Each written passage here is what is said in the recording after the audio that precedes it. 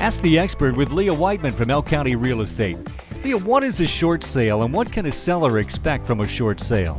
Selling a home for less than the amount the current owner owes the mortgage company is called a short sale. For both buyers and sellers, the short sale process can be a long and taxing ordeal.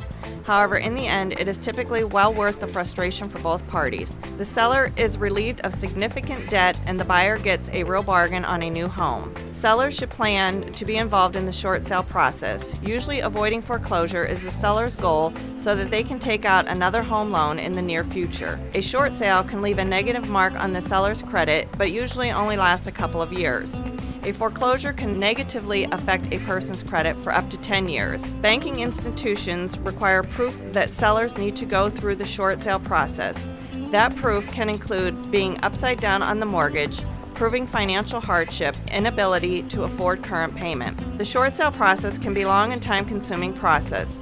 It is always a good idea for a consumer to have an experienced agent help them through this process. At Elk County Real Estate, we have helped numerous consumers through the short sale process. For more information on short sales and how we can help you, call an agent at Elk County Real Estate. We will help you every step of the way. At Elk County Real Estate, we will help you find a house to make your home. Ask the expert with Leah Whiteman from Elk County Real Estate. For a podcast of today's program, visit theriver989.com.